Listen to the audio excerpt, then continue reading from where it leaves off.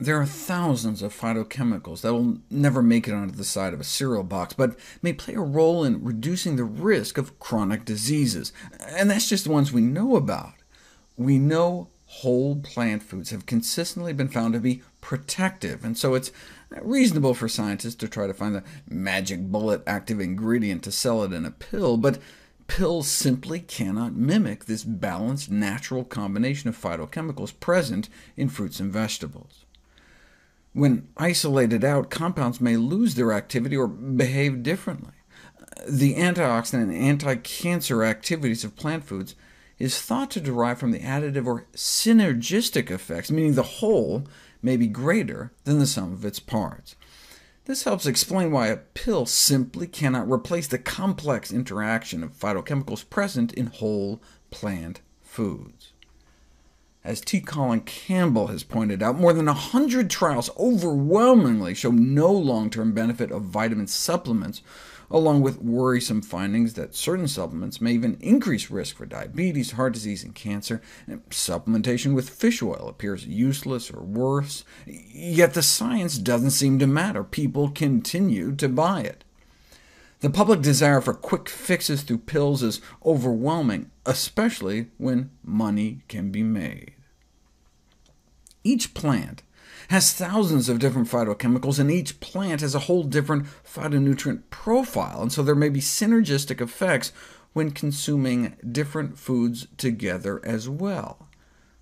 Just like eating beta-carotene in carrot form is more beneficial than in pill form because of all the other compounds in the carrot that may synergize with the beta-carotene, when you dip that carrot in hummus, all of a sudden you have the thousands of carrot compounds mixing with the thousands of chickpea compounds. And that's what this study was all about. What happens if you mix different fruits with different vegetables with different beans? Combining foods between different categories did indeed increase the likelihood of synergy. For example, here's the antioxidant power of raspberries alone, and here's the antioxidant activity of adzuki beans alone. So if there was strictly an additive effect, the expected combination would come up to here. But the observed antioxidant power of the combination came out more than either eaten alone.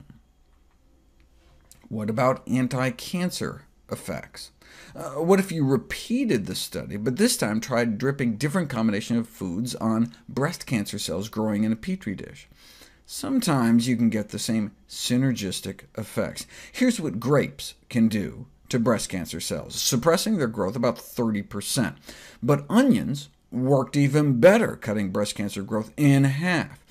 Now, if you added half of each together, you'd assume you'd get somewhere in the middle between the two, right? They'd average each other out. But instead, the researchers got this, suppressing cancer cell growth by up to like 70%. So the whole plus the whole was greater than the sum of the whole parts. So do they recommend people eat a variety of foods, maybe add some raisins along with some chopped red onion to your next salad? Where's the money in that? No, the reason they were investigating the different types of interactions was to identify mixtures that could ultimately lead to the development of something like grape-flavored Funyuns or something.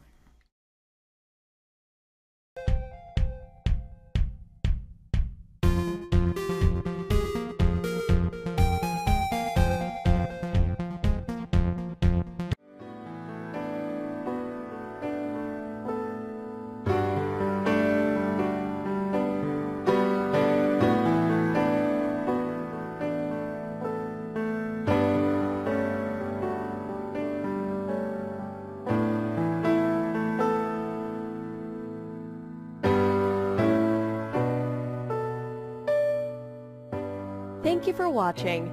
Now it's time to discover more. Simply click on the screen to subscribe to our channel, watch another video, and visit our webpage.